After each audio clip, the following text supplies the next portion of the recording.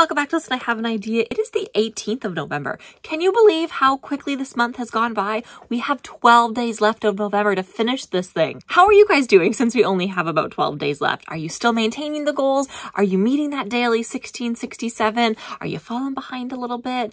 No matter where you're at, you are doing a wonderful job. Even if you are falling behind, there is still lots of time to get to the 50K by the end of the month. And if you don't end up succeeding, it's not the end of the world. What we're doing here is meant to be fun.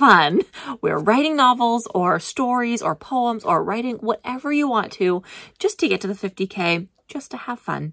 If you intend on publishing, that's fabulous. Right now though, it is meant to be fun. So hopefully you are finding some enjoyment in your writing. I've already completed all of my writing for today. So before I jump into what I've written, let's cue the clips of me inputting all of my words both into Scrivener and onto the NaNoWriMo website.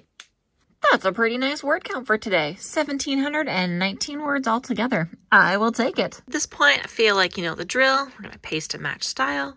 And there we go. All the new words are in. There we go. Those words do match up again today. It equals up to 1719. So we hit the daily word goal.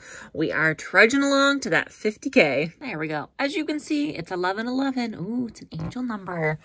But now we got to put our words onto the NaNoWriMo website. So let's go. So we were at 1719 for today. Feeling really great about it. And as per usual, there we go. The words have been added. We're still doing good. I feel like this is probably the most accurate out of all. Well, I mean, obviously the words are accurate, but the night owl, because I do tend to write at night or at least update at the very end of the day, that is accurate. Where I write, at home. Writing speed, I haven't done any sprints on the NaNoWriMo website, so obviously there's nothing there. What do you mean, how do I feel? I have answered this every day. I feel great. Okay, but it looks like I will be done early, and that's the day before my birthday. So, we're looking good. Everything is progressing as per usual. Today, I started where I left off yesterday.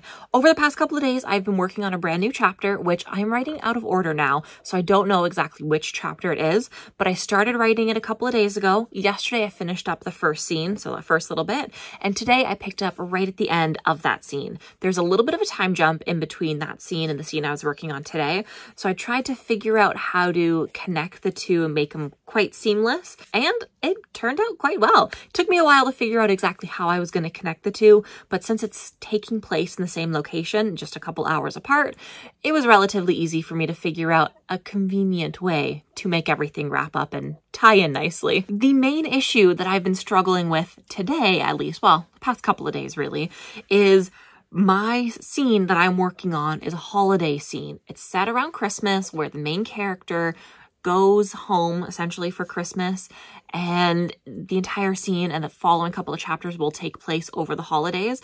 The thing I've been struggling with is, does this seem and read like a Hallmark movie? I am obsessed with Hallmark movies. Last year I had a Hallmark movie countdown.